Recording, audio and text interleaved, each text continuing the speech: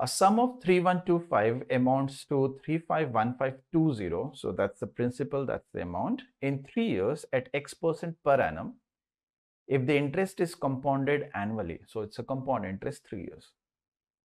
What will be the simple interest on the same sum and for the same time at X plus 1% rate of interest per annum?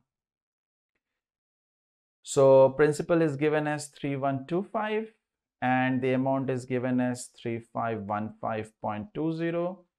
So we can say that the compound interest earned is going to be the difference of these two. So we will have 20 paise for sure.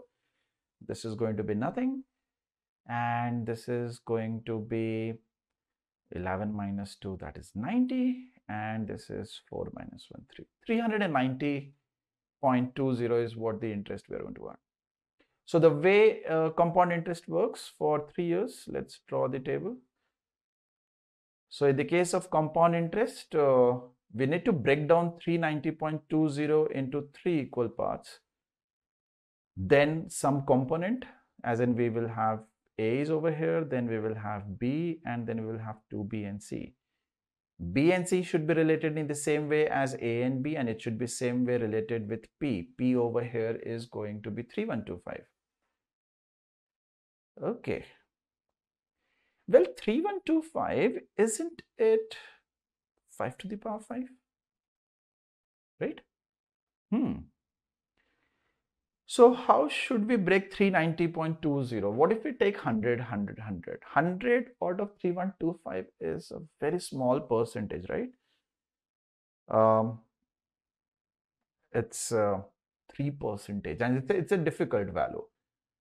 So if principal is in the powers of 5, the interest should also be in the powers of 5. As in, can we take 5 cube 125?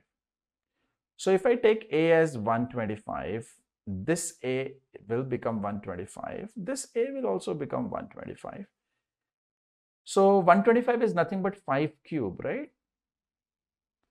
So what did I just do so that 5 to the power 5 became 5 cube? Can we say we divided it by 5 square? So if we continue like this one will give us a 5.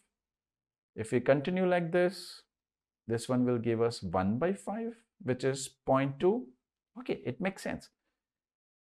So 1 by 25, which is 4%, of 3125 will give us 125, 125, 125. And then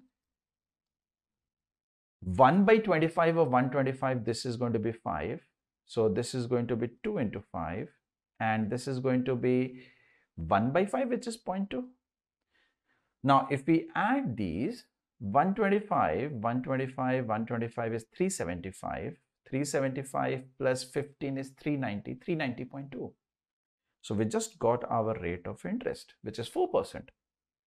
So X is 4%. If X is 4%, so what is the simple interest on the same sum and for the same time at X plus 1%? So they're asking us simple interest at the rate of 5% for 3 years, which is going to be same as 15%. 15% of 3125, well, 10% is going to be 312.5 and 5% will be 0.25 further. So it should end in 0.75. We don't have to calculate anything else. So this is 10% and this is 5%, right? So the only option that makes sense is 468.75. So if we had actually halved it, this would have been 156. So this should have been 468 anyways. Option C. Otherwise, if we don't use this table method, then it will become very calculative because we'll have to do cube root or something else.